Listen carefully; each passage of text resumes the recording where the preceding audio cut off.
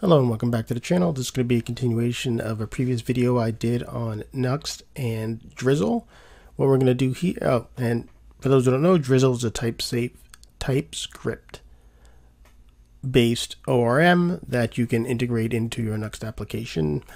And so that's what I've done in a previous video. Link is included below. You can go back to the video and check out what I've done. You might also want to go back just to get a little bit of context to what we're going to do today. I will cover a couple of the topics of what were covered in the first video where they relate to supporting what we're trying to do this time around, but I'm not going to do a complete rehash of the code that's already been written.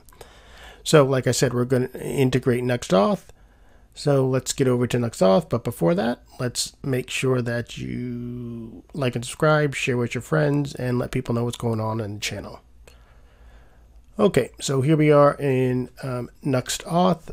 I kind of got confused trying to figure out how to find the Nuxt authentication package because I searched for NuxtAuth and then it recommended this solution by SideStream and then it recommended another solution, and I settled on this one because this one, the documentation says that it's built on top of NextAuth, which has been around for a while, has a lot of stars, has been kind of road tested already. And so that's why I decided to go with this one. I'll also include a link below to NextAuth so you can take a look at it, but the basic idea is the auth handler functions exactly the same way as it does in Next. Okay, so let's start by installing the packages that we need. So I'm going to try my best to follow the documentation so that you have some context when you're trying to build your own solution also. All right, so we're going to install this.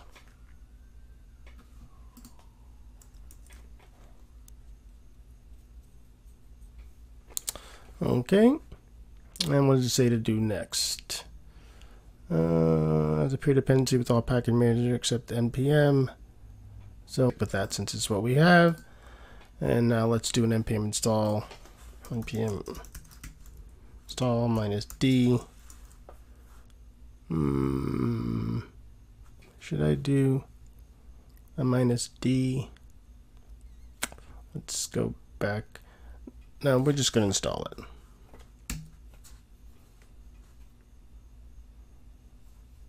Okay, so now that's installed. We already have next 3, so we're good. Quick start. We need to add the module in our configuration, so let's do that.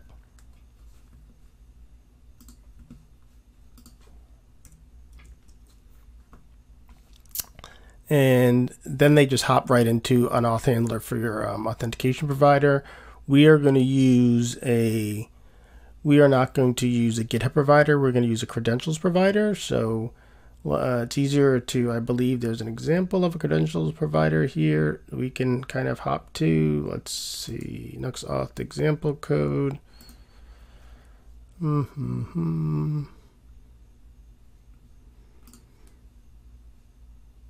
So what they have done here is if you look inside of server.api.auth, you need to create this path exactly as it is, and then inside of here they have all the information for a provider. We're just going to do the credentials provider, which is a username and password, and then we're going to integrate that with the database that we've already created, and we'll encrypt the password and kind of create supporting functions for that. So let's start first by creating this file that we need. And let's go into API. Let's create a new folder, auth, and then let's create a file inside of that folder, and that is what it needs to look like. So now we have our auth file set up. And then now let's kind of, use some precision here and just pull out the stuff that we need. Let's just start by copying the whole. I'll copy the whole thing. And then, because they got a lot going on here. There's a lot of comments included here also. Let's kind of save some of these things. Let's get back. All right, we're not going to do the GitHub provider, which is the kind of the go-to, but we don't need any of that. This credentials provider has a default user interface for a login page. We're not going to create a custom login page at this point. We just want to get it working for this video, and we'll kind of do some customization later. So basically whatever you put in here will appear on the screen. So they have username and password. So we'll just leave that for now. So let's just remove these comments. And then for authorization, this is where we'll use our own code. And so what'll happen is we'll get the credentials passed in. And then based on the credentials, we need to return a user object if we're successful or return a null if we're not successful. So in here is where we're going to connect to API routes that we will create in the application. So let's save this. Let's comment this out. Actually, we'll get rid of some of this stuff. We'll leave this, we'll leave some of this in here because what we want to do is let's just test that it actually works in our app before we start customizing it. And we'll verify that it works using their little credential method. All right, so let's start up my server.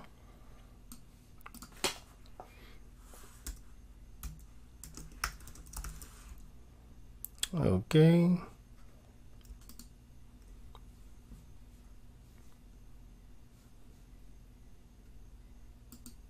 Let's open up the debugger so we can, if we need to poke around.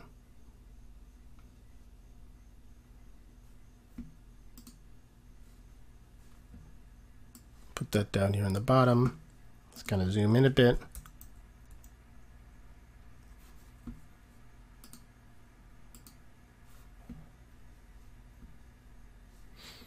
Right now, the other thing I need to do is we need to turn on the middleware. Like I said, we need to get the middleware turned on, so let's hop over to our Nuxt config. And inside of our config down here, we add a new property. And then there are some options that we have here. And the one, and the one that we need is we're going to enable global middleware. So what that will do is by default, all pages are protected, meaning that all pages require a session for you to access them. And then what we'll do is we'll just go through and we'll pick out the pages that we don't want to require authentication or a valid session for. And so then also the next thing we're going to do is we're going to kind of get rid of this app view and we're going to use the pages approach. And so let's rename this, put this underscore here, and then create a pages directory.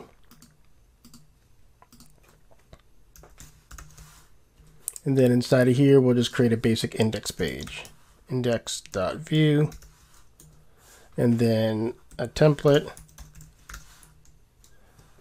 welcome to my app. All right, and then now if we go back and refresh, can I get a hard refresh? Empty cache, hard refresh. Looks like it's still looking for the app view. Let's try rebuilding.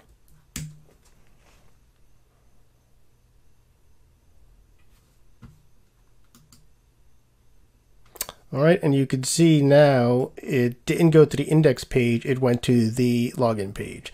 And this login page is created by the information that we set right here.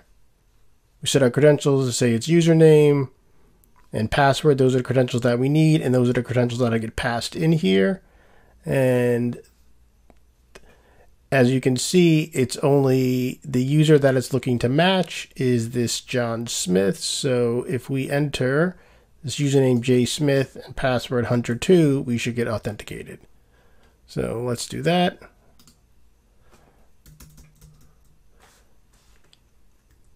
J Smith, Hunter2. We're authenticated, and you can see we're on my page. And then there's also a bunch of hooks or composables that you have access to. So let's take a look at what those are. And we'll go to our index page. Let's put our script section in. And let's import this guy. And then now let's go up to our template and just kind of show what we're getting. The data on the authenticated user is going to be here inside of data, and then in status, there's whether they're authenticated or not. We don't want the token, and we don't really care about the providers. The important things that we're interested in is the status and the data. So let's just do this, data. Let's go back to our page, refresh it, and migrating use session is not defined. Let's format this document. I guess I do need to actually import it, which I didn't think I would need to. Actually, I realized that the documentation use session has been renamed to useAuth in this version, so there should be useAuth. And so now let's see what we get. And that's what we're getting. All right. So you're seeing I'm getting my status of authentication. I'm getting the name J Smith, the image avatar that was associated with it, and then the expiration date for the session. And then I get the status that the user is authenticated. So let's add a sign out on there so we can make sure we get them signed out appropriately. Is there a sign out on here?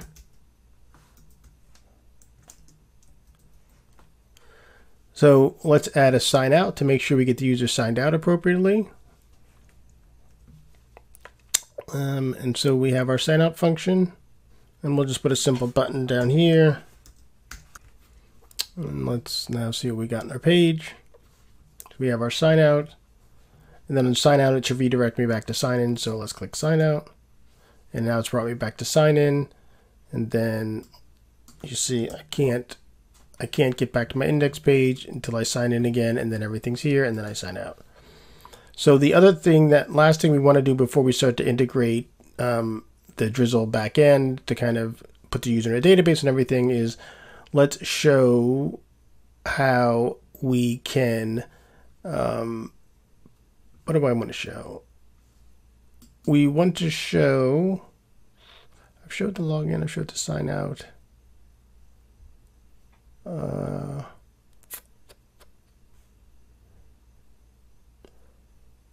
Let's just show how the routes are protected, because that's the other thing, is how the API routes are protected based on a user being authenticated. And so what we can do is let's create a API route to test. Well, what do we have? Let's use an existing API route. Let's do just our get users route. That should give us a list of all the users. And so what we're going to do is we can check for the session here, and we can check for the session inside of our API routes. But to check for the session, we need to make sure that we are in our application, that we are passing the cookies along to the server. So let's give that a go. So what we're going to do is let's go to we only have one page, and that's our index page. So inside of our index page here, let's make an API call without the cookie and then with the cookie. And then we'll make the check inside of our API route. And like I said, we're going to use our users get, which should give us all of our users. So first, let's try that without we're going to not put any authentication on it, not check for any session. We're just going to make the call to show that we can get the data. So let's do that first. And so I think the easiest way to do that is say const data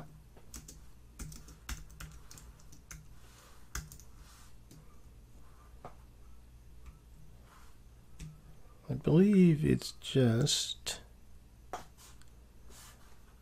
API/users, and that should give us our data. And then so we can show we're getting data, let's put it up here on the screen. Actually, let's just copy this one, and we can say users. And then let's change this to users. And let's change this to users. Save this.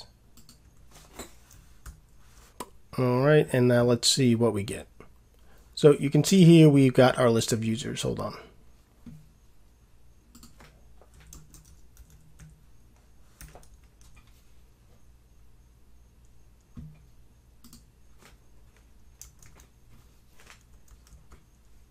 Okay, so we have our 2 users, and we were able to make the call because I'm not checking for any authentication inside of my users get.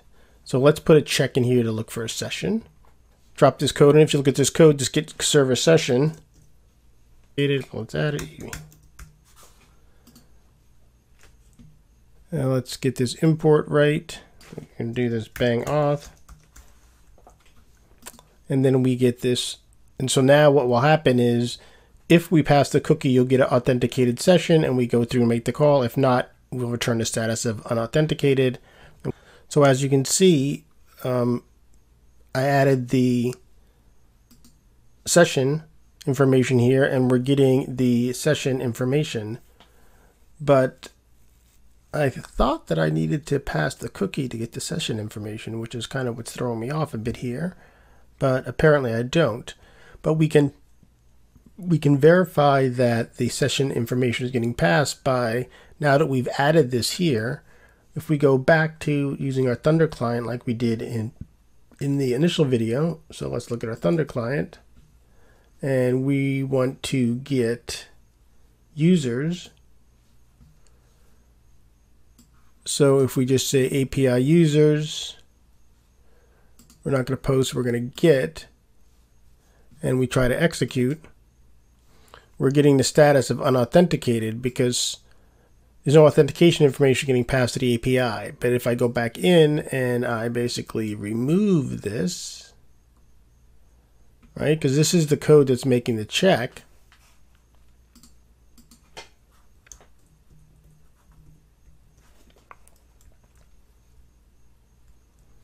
and then now attempt to make the API call, we get information back. So you can see that by adding this code here to get the server session, we can protect our API routes. And that's what we're going to do for all the other API routes in the application once we get the whole authentication flow completely integrated. So we have now added, I think we have all the pieces in place to integrate our own API. So what's going to happen now is we need to add some new routes for, we have routes to get the user, but we need to add routes for login, and we need to add a route for create account. And so that's what we're going to do next.